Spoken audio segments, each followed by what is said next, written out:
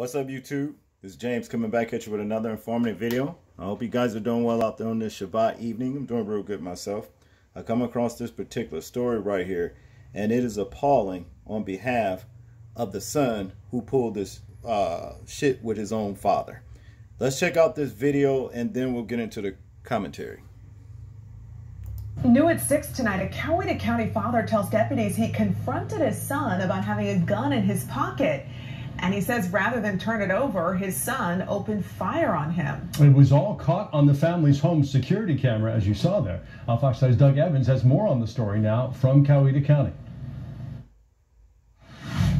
Deputies say the surveillance video starts with Mario Clark leaving his father's house, the father behind him pointing a weapon at his son. The father then flinches, ducks, and runs for cover after a shot is fired in his direction. Deputies say the family shootout started when the 26-year-old Mario Clark arrived at his father's house with a gun in his pocket, a gun his father did not want in his house. So the dad saw the imprint of the gun, which is an outline of the gun, in the son's clothing, and father did not want any firearms at his residence or the son to be in possession of them, so he was trying to disarm his son. Deputies say when Clark would not surrender the gun, the father retrieved his own weapon. Deputies say the video continues with Mario Clark running back into frame, sprinting toward his father and firing shots. They say the father returned fire in an obvious fight for his life. The father then called 911. Our patrol deputies were able to make contact with the male outside of the residence and were able to detain him. He still had the firearm on him at that time. Deputies say the father acted in self-defense and is not facing charges. Not so for his son. Mario Clark was booked in here to the Coweta County Jail on a charge of aggravated assault. In Coweta County, Doug Evans, Fox 5 News. Mario Clark, for God commanded, saying, honor thy mother and father, and he that curses father or mother, let him die the death. Dude, you are in danger of getting your life taken. That shit you pulled was not right at all. It was wrong on so many levels. Let me tell you something. You violated your father's rules.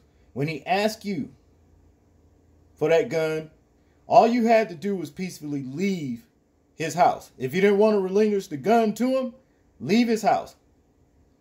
See, but you want to pull gats and shit and bust caps at your own dad? Yeah, because you are in danger of dying the death. Judgment is coming for you. Just so you know.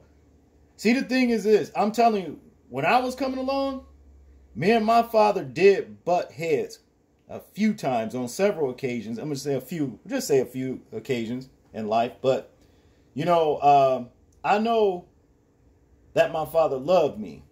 And I would never do what you did to your father. See, a child is supposed to be a blessing from the womb. You see. But you're a curse, cuz. You're a curse. And those of the other ones that are like you, you're a reprobate in mind, soul, body, and heart. You see?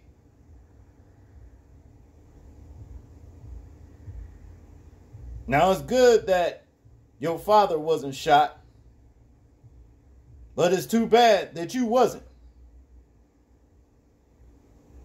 Because that shit you did, man, was irreprehensible. You know, that no, you don't ever fucking do no shit like what you did there. See, this is the way I am. If I can't get along with my parents, that's with anybody. It ain't got to be just my parents. I stay the hell away from around them. You see, I stay from around them. Then that way I never open the door for something bad to happen that I may not be able to live with the rest of my life.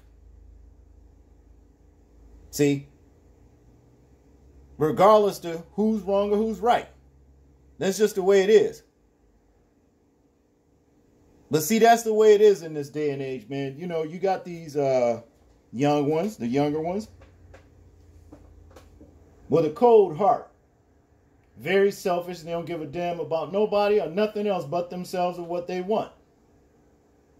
And will violate your rights to get what they want. I just wanted to say these things simply because, you know, rather than get into the story what the video already had showed us, you know. Yeah, Mario Clark, you better repent for this shit right here. You better get on your knees, number one, and ask the Most High to forgive you for this transgression right there. And pray that he does not send quick and swift judgment on you for what you've done to your father. And you better go and ask your father to forgive you.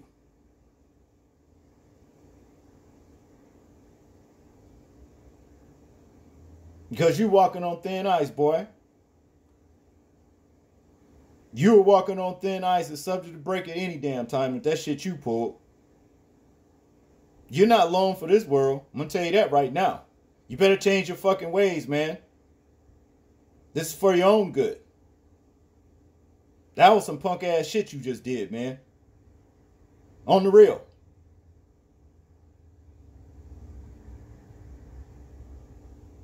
And you're so fucking eager. I just don't understand it. To want to bust caps at your own people when you got another race of folks hate your goddamn guts. But you never seem to go and confront them about all the fucking wrong and atrocities that they've done to you and your people. And what they're still doing. But yet and still you looking at your own folks with hate. And you doing it literally at your own folks, your father. I'm tired of motherfuckers like you, man, running through the community. You ain't no help, you a hinder.